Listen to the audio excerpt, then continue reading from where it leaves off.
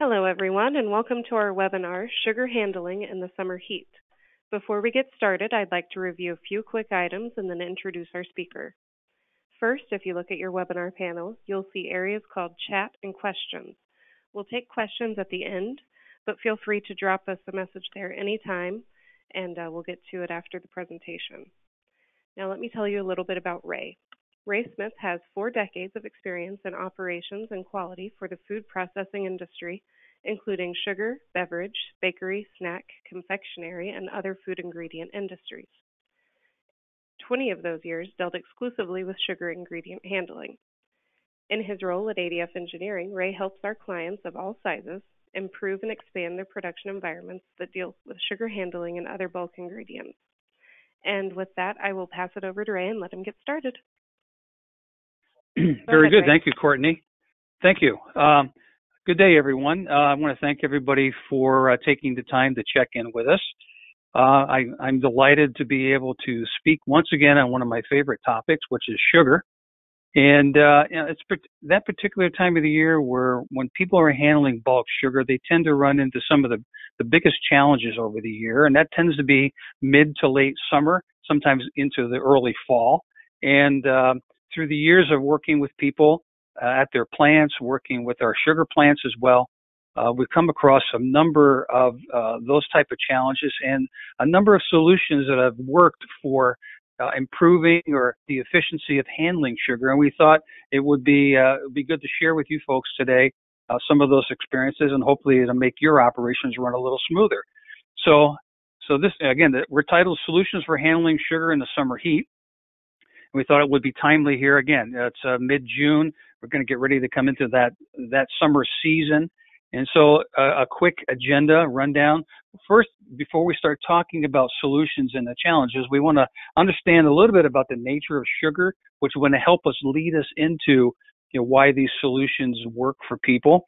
We're going to talk about optimizing bulk sugar flowability, the receiving and transfer methods, and then we're going to get into the specifics of some of the summer challenges that you could be facing and may have faced in the past, and the solutions that we've implemented that have worked for others. A little bit about ADF and our knowledge and experience with sugar and how we may be able to help you as well beyond this seminar or this webinar, and then leave it open for any questions. So let's start off with understanding the nature of sugar itself. And we're talking particularly granulated sugar and bulk sugar coming into your plants.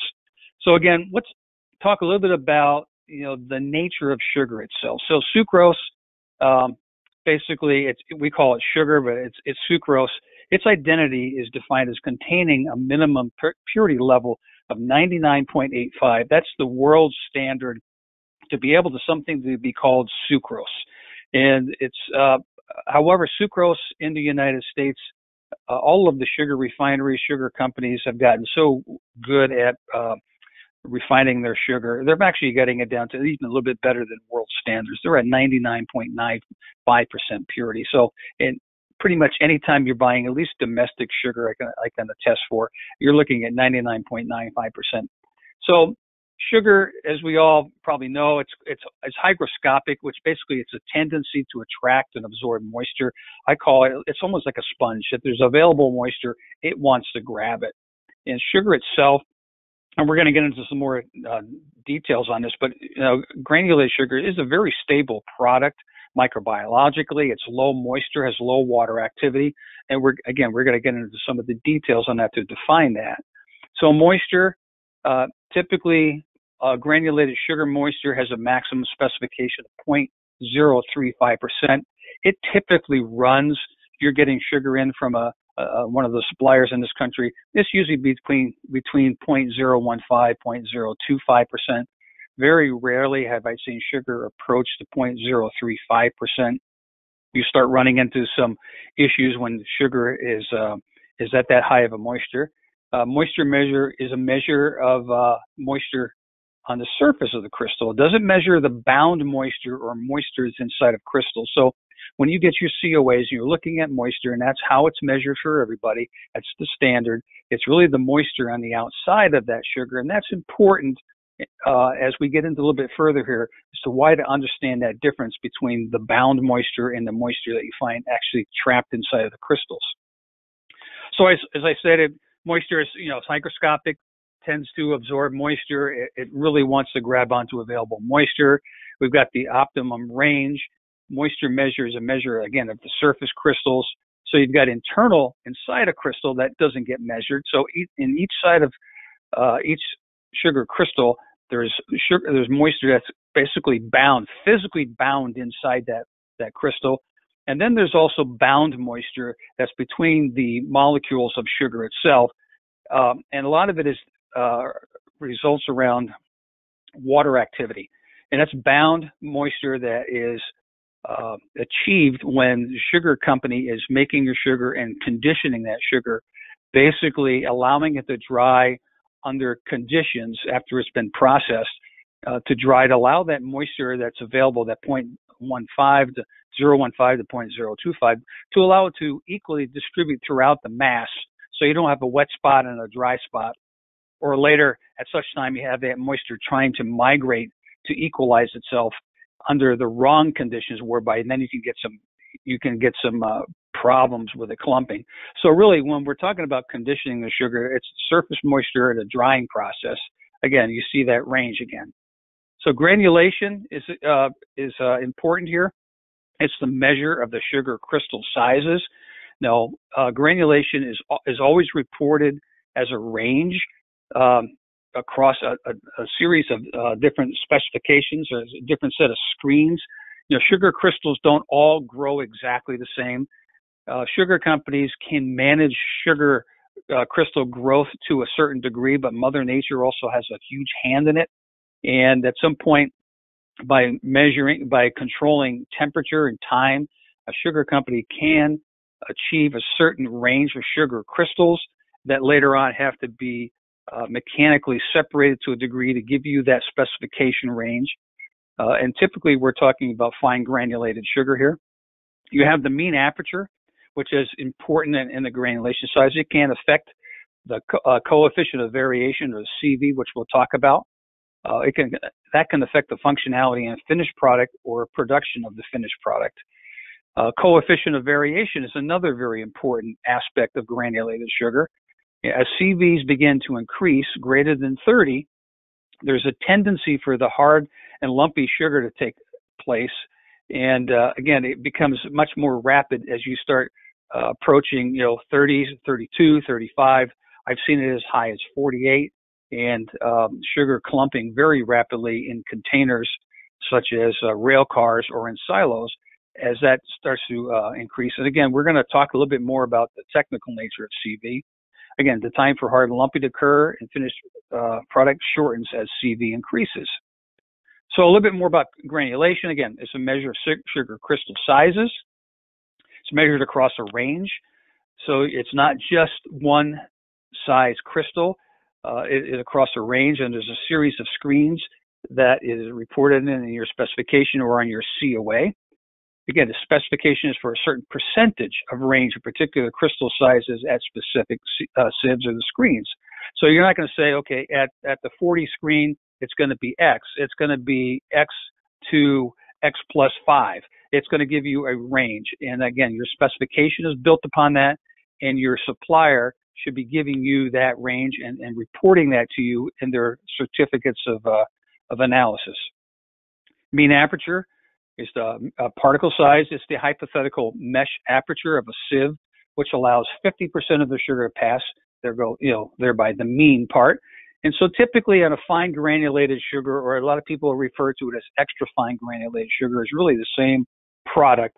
Is typically what you would expect is, that number should be somewhere between 325 and 375 microns. Coefficient of variation, which I have found in my last few years in the sugar business to be extremely important when it comes to sugar flowability and sugar caking up in rail cars or vessels. The coefficient of variation of the CV is defined as the ratio of the standard deviation to the mean. It shows the extent of variability in relation to the mean of the population. So in the past, most people really relied on the mean aperture. It's just the arithmetic absolute mean at 50%. Well, as we all know, that you can have an average of 50% but you can have a wide range of plus or minus and still end up with the correct mean. So this takes into account not only having that mean at 50%, but narrowing down that range from that mean. And it's that variation that causes a lot of problems, and again, in vessels where sugar gets hard and lumpy. So very important. So all of these aspects are really important when you're taking a look at your sugar specification and how your supplier is providing this product to you, taking a look at those COAs and making sure, particularly here in the summer months, that it's sticking to the specification, because that in itself can have a huge impact on the performance of sugar in your system, and not only getting it unloaded, but once it gets into your system and you transferring it to your point of use. So controlling moisture-related aspects of bulk granulated sugar is key to flowability and storage functionality. So when we think about sugar, and we think especially about the summertime, the biggest issue we really think about is moisture. Yes, humidity. It's depending on where you are in the United States. You know, if you're in your south, your deep south, you tend to have a longer period of time where you have higher moistures for a more extended period of time as humidity. We also get it up. I'm out of Minneapolis, and I can tell you we get some pretty humid days up in this area as well, the Chicago area.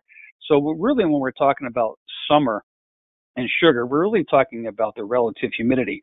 And we're going to be getting into some details on everything that revolves around humidity. So again, relative humidities, probably all know, measure of relative humidity and transfer air and headspace and storage environment is really important. And key here is the optimum relative humidity conditions in storage, particularly in storage, is 50 to 60%. Your target is 55% relative humidity plus or minus 5%.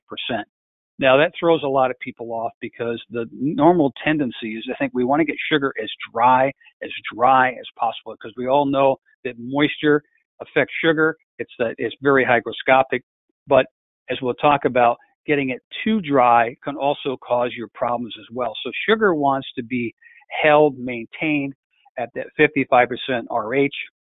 And again, that is actually the point at which, when the sugar companies are making sugar and letting it condition for at least 72 hours, that's the conditions that they're striving at to enable that sugar's moisture in the mass to equilibrate appropriately throughout the entire mass and not clump up in certain areas. And by maintaining these conditions as well, you're getting other benefits by controlling moisture and relative humidity. Again, as I mentioned earlier, granulated sugar is a very stable product, and one of the biggest enemies is moisture. And once moisture occurs, you start getting micro problems with sugar. So it's a great way to avoid getting micro intrusion, mold, yeast, some bacteria is involved. It's a high purity level through crystallization. You get by low moisture, low water activity.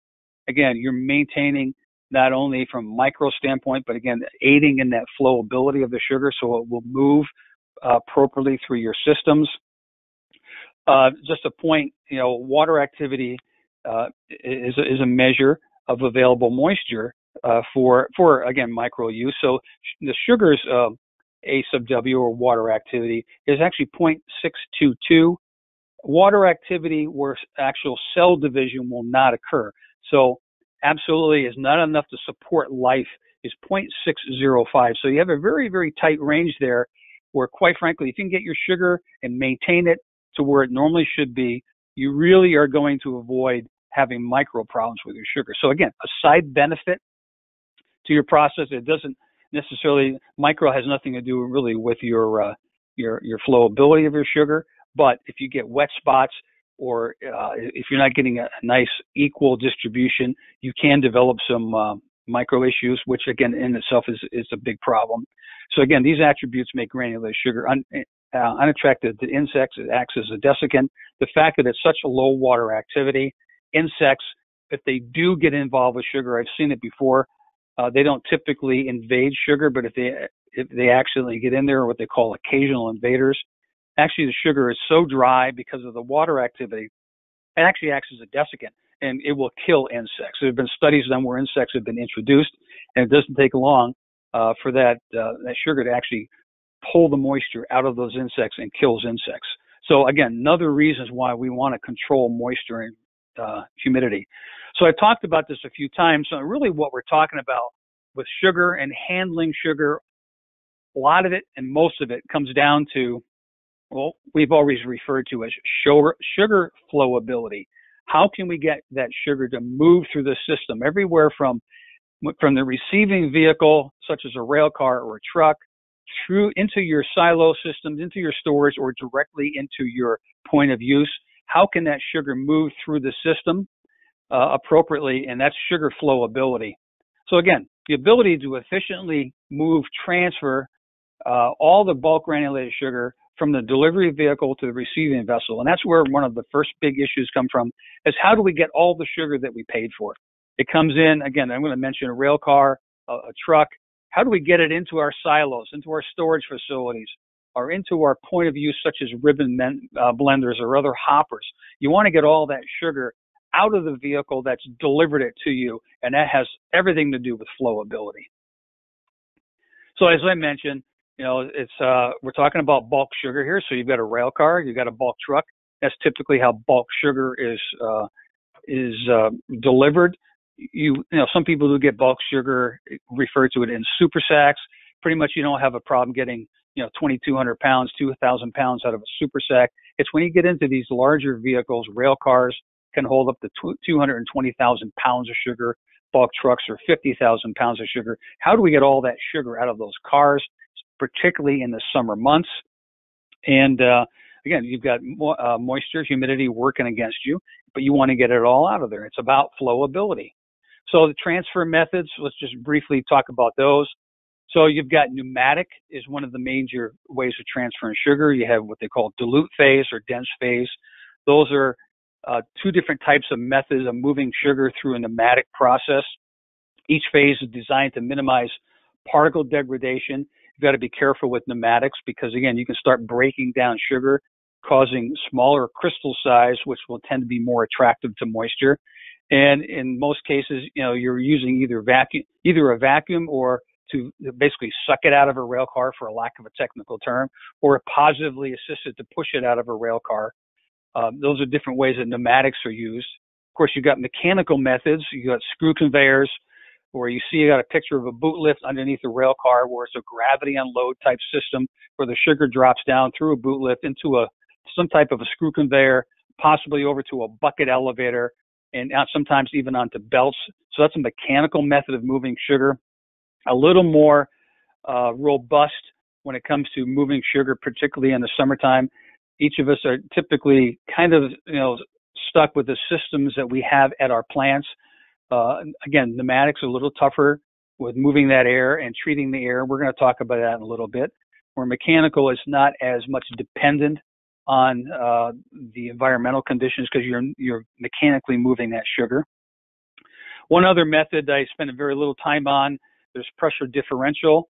There's not a lot of this out there, but it's another means of way sugar is moved from, particularly rail cars, where you're pressurizing a rail car and pushing the sugar to the receiving storage destination. But again, so it's still using air, and again, very depending on environmental conditions for humidity. So let's talk about some of the challenges we see in the summer here, and offer up some solutions that I've been involved with over the last number of years that have worked in many places around the country that I've been. So really the greatest summer challenge that affects sugar flowability, as I've already mentioned, is humidity. That's really what we're seeing the difference in the summertime. It's not so much the heat. Sugar can handle quite a bit of heat, but it's really about the humidity. So, let's talk about a few things. So humidity affects sugar in these following ways. The smaller the crystal size of sugar, the greater the probability of attracting and absorbing moisture. Larger crystals don't tend to pick up moisture as much as smaller crystals. The relative humidity below 50%, which remember that range we talked about, 50 to 60%. If you start getting ranges 50% or lower, that'll promote caking in the sugar in a fairly short period of time. And as we all suspect, and we all probably know, is that you start getting higher moistures, in this case above 60%. The higher you go, the more moisture you have present, which means that sugar is going to start having more available moisture to kind of absorb like a sponge. Again, high moisture results in hard sugar. So you can either have some lumping, or in some cases where it's severe, that sugar gets hard, as I always say, hard as a rock. And there's no turning back once it gets that hard. Some lumping will break up in the transfer process. There's also a type of lumping that's kind of a compression lumping, but it's not associated with moisture or humidity. But that sugar that picks up a large amount of moisture will actually turn rock hard like a stone. And it'll never, to the point where I've actually seen it damage equipment. Damage or fracturing of crystals.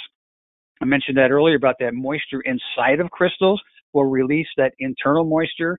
If you are mishandling your sugar, again, if you have systems that are breaking up those sugar crystals, or what they call fracturing, I always describe it as like you're taking an egg and you're breaking it open and allowing that moisture in the egg basically to go wherever it wants to within that mass of sugar. And typically it doesn't end well. It doesn't come out of that egg. It doesn't come out of that crystal and be absorbed by the rest of the sugar uniformly. It'll cause hot spots or wet spots and eventually hard spots in the sugar.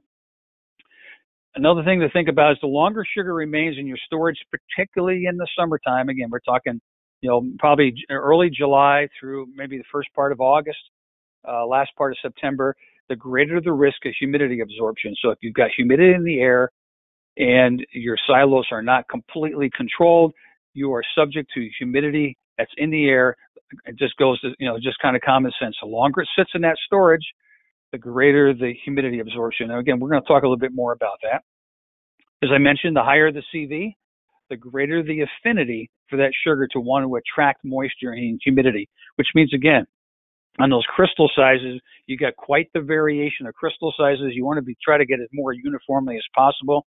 So you're considering your specifications and your COAs from your suppliers. Again, you want to look at mean apertures, but you also really want to compare those to CV. So some of the solutions. You want to minimize the effects by limiting the introduction of moisture or humidity in the makeup air of during unloading. So whether you're using air assist when you're unloading with a rail car or you're unloading trucks, people have found it to be very beneficial because to use some type of dehumidified air in the unloading makeup air. So basically through a truck or through a system that you may have outside, you're pulling outside air, and everybody should be doing this, and then most people I've seen have. You've got a screen there to make sure you're keeping out any air contaminants, but it really doesn't do anything about the moisture. So what you're doing is during that unloading process, you're sucking whatever environmental air through that system from a humidity and moisture standpoint and mixing it with your sugar and adding it through your transfer lines and into your silo.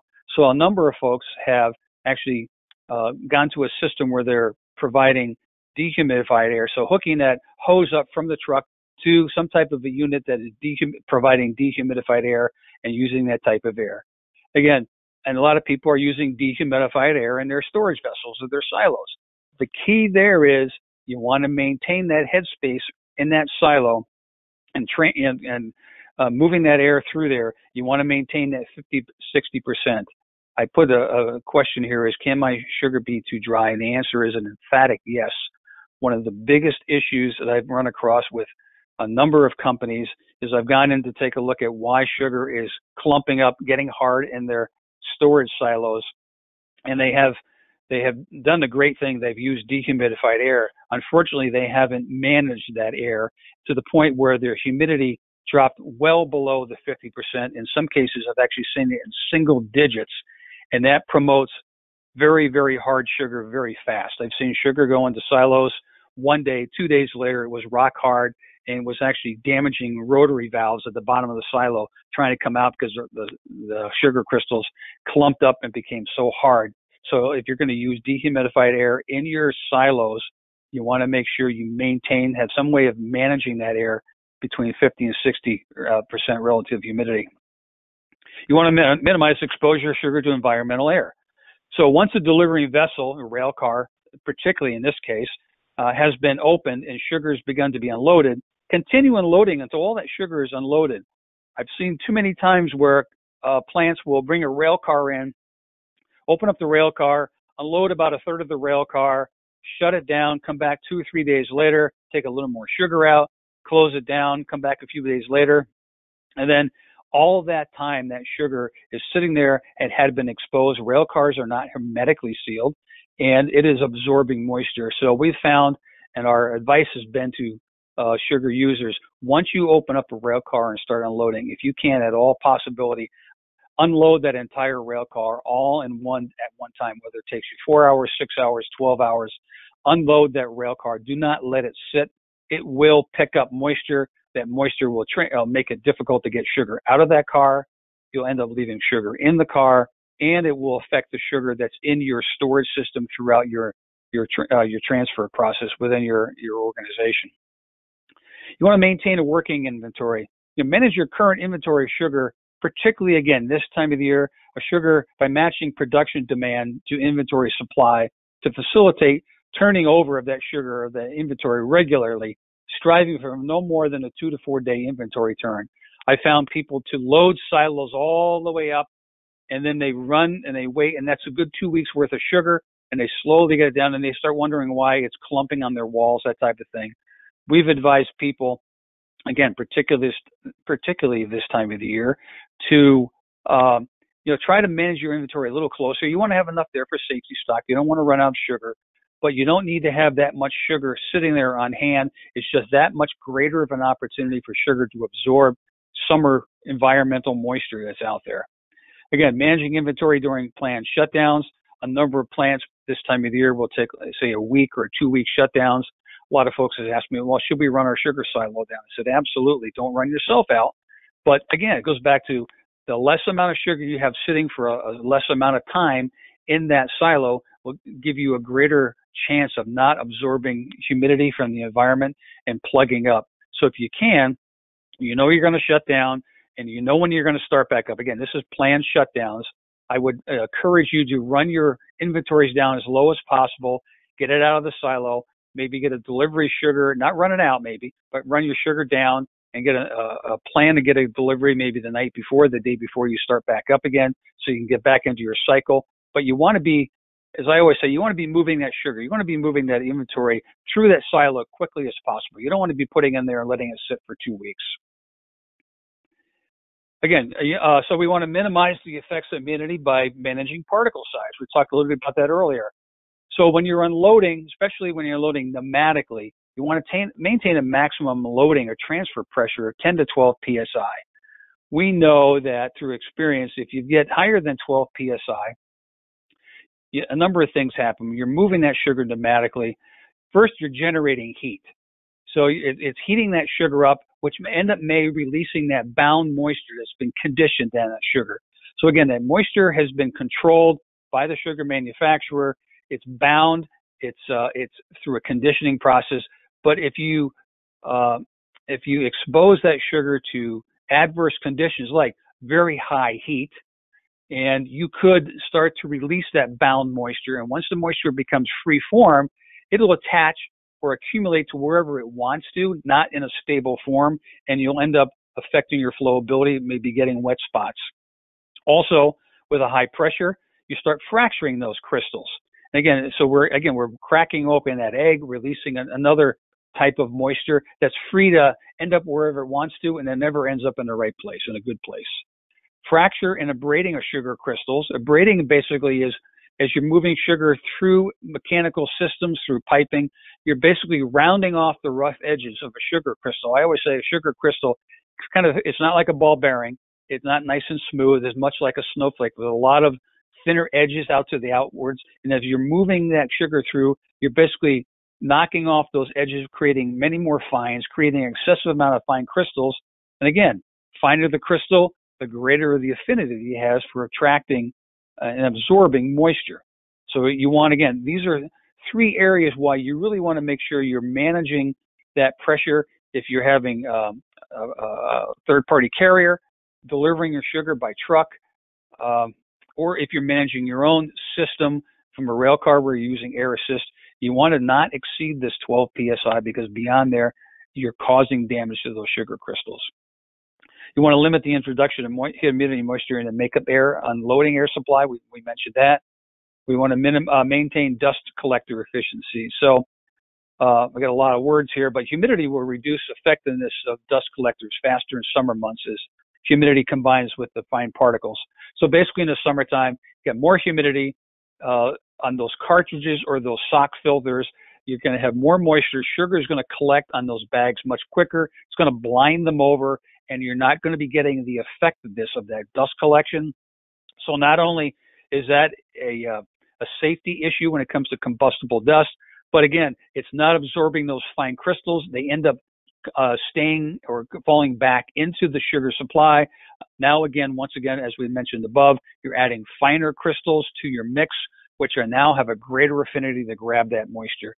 So this is all about managing that particle size.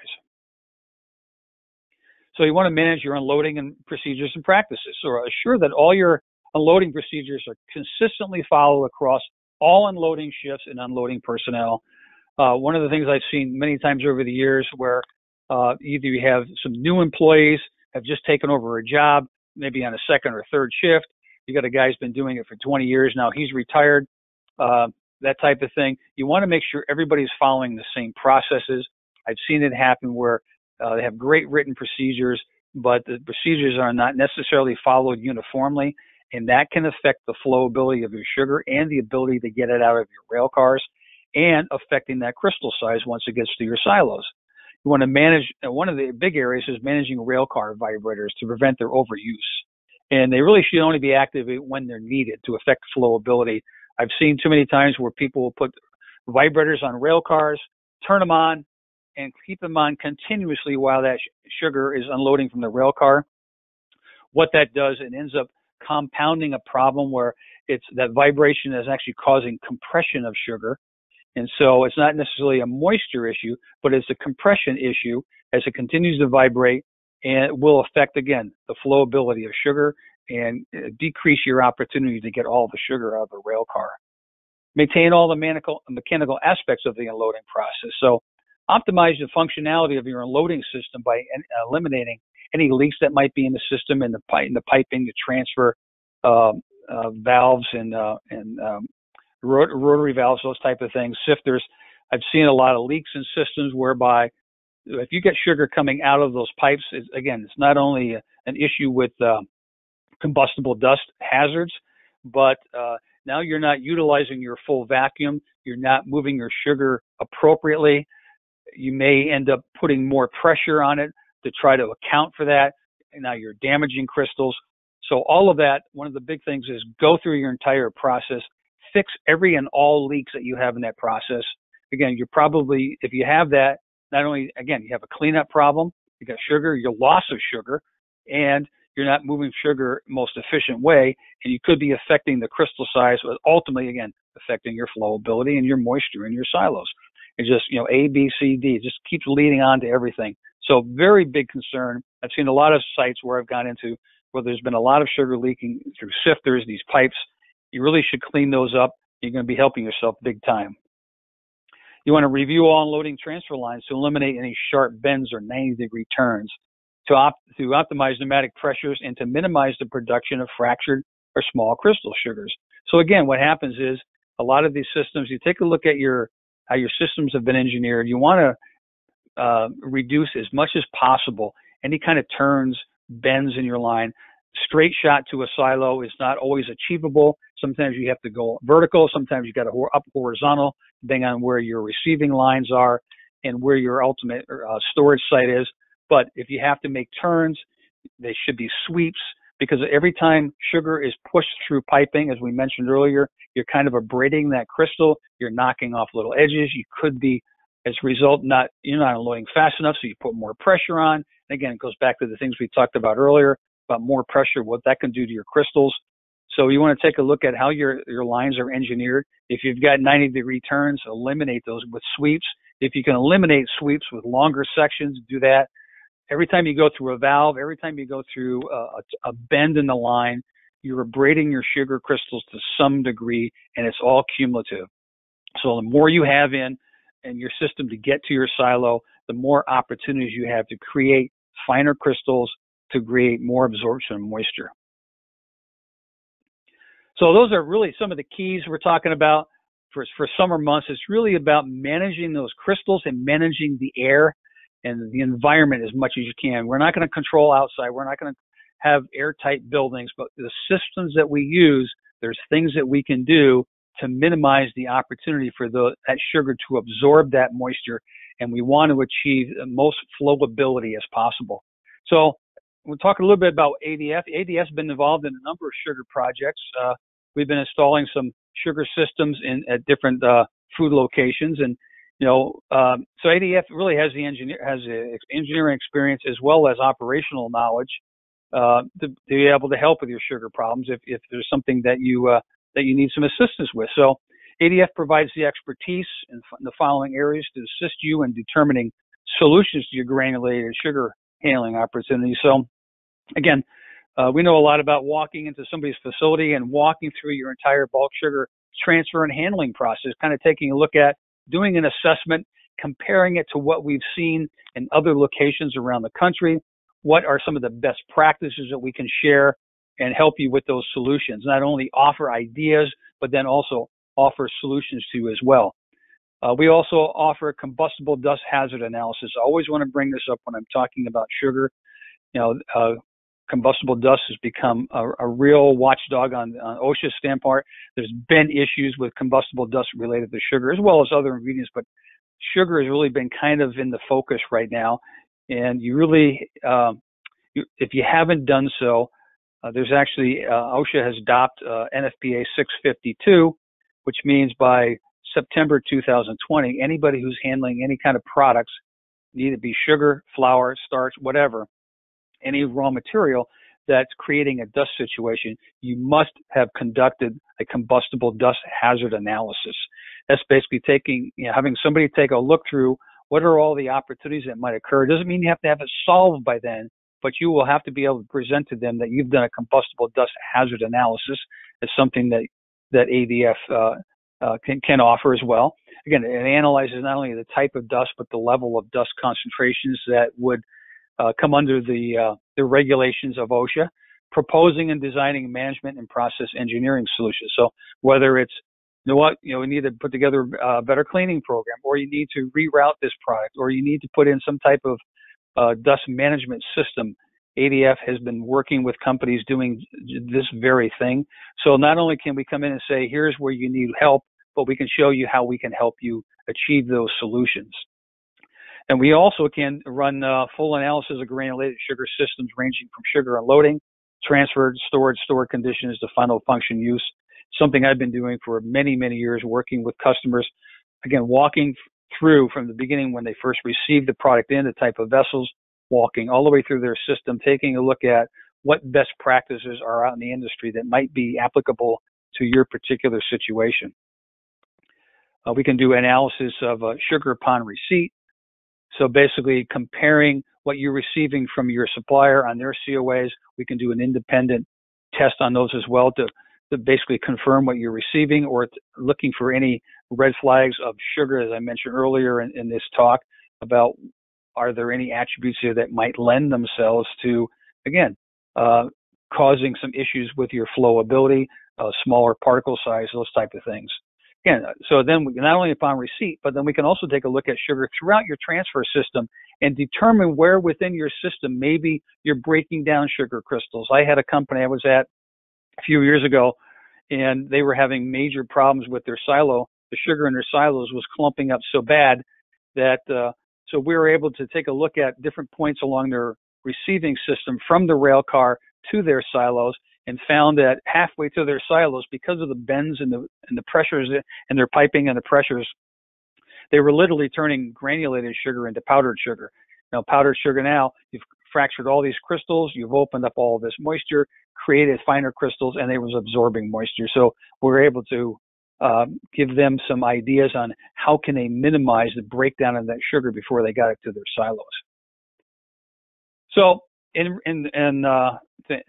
in conclusion, I guess I would say in retrospect, but in conclusion, ADF is positioned very well with not only background operationally on handling sugar and the technology of sugar, but the implementation of engineering solutions, taking a look at existing systems, either be modified or whatever to help promote better sugar flowability, and not only that, better condition of sugar being making it to the receiving point to prevent moisture pickup.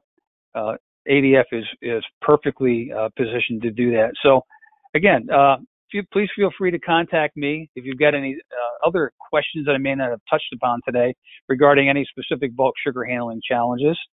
For a free discussion to investigate the ways in which ADF Engineering can provide you assistance regarding challenges. Again, you can contact me that's my email, rsmith@adfengineering.com. Or if you'd rather take a look at maybe ADF and see not only how we can handle sugar issues with you, but some of the other engineering capabilities, which we have quite a few to help you within your processes. If you want to take a look first at our website, that'll give you an idea of what ADF does. And again, I would welcome you to give me a call. First, I'm sorry, give me an email, and it has my information to call me as well. I'll be glad to talk to you about it. So in closing, I thank everybody's attention. Love talking about sugar, as you can probably tell, and would love to talk to you about sugar if you got any questions. So again, at some point, get in touch with me, and I open it up now if there are any questions from anybody. Thank you, Ray. At this point, if you have any questions, please use your control panel to send those to us via questions or chat. It looks like we do have a couple here already. So, Ray, I'll open your line back up, and you can step in here and answer some questions. The first is, okay. What systems are most vulnerable during higher humidity other than intake? Most systems, again, when you're talking, again, as we mentioned, piping systems such as sifters, such as the piping itself, you want to make sure you have a nice, tight, closed system, and any type of air that you're using in that system to move that sugar. So we're really particularly talking about pneumatic systems, which I would say are the majority of the systems that are used out there. Anytime you're using any type of makeup air, be careful of where you're pulling your air supply from. Either it be from the environment outside. I've seen companies pull air from internal systems where there was high humidity, higher than outside situations. So you really want to take a look at your overall system, and wherever you might be pulling in what I call makeup air. That's what's really susceptible, is that makeup air. There's not much you can do in your silo itself other than controlling humidity in silos. But I've found that, again, if you're managing your inventory of your sugar, 2 days, 3-4 days of high humidity is not going to affect the mass of sugar. If that sugar is being put in, being pulled out at the same rate, if you're moving that inventory through the silo. It's when you put sugar in a silo and a majority of it sits for a week or better, that's when you're subject to it. So short of dehumidifying your silo, which many people are not doing that, they're managing it through their inventory. Okay, thank you, Ray. And we have one more question before we sign off here, and that is, how can you manage dust collection in higher humidity? Wouldn't humidity dampen combustibility? It does. Well, it dampens combustibility maybe for that sugar that's been affected by humidity. But again, if your dust collector is not performing as expected, and if you don't have a process whereby, in the summertime, a number of people will be checking their dust collectors much more often than other times of the year, or if you maybe have some type of a monitoring system to let you know your bags or your cartridges are plugged or ghosted over, blinded over. If you're not pulling the humidity away, if you're not pulling the dust away, it can actually cause greater problems, because now you're not removing that dust and you're allowing it to build up to a concentration because it's not being pulled out of the area in which you've got the dust collector for. So as far as managing it, I have found most people the best way to manage it is just going to have to step up your PM program that kind of decide through trial and error, taking a look at how often do you need to replace those bags, clean those filters, whatever. It's a challenge for those few months in the summertime.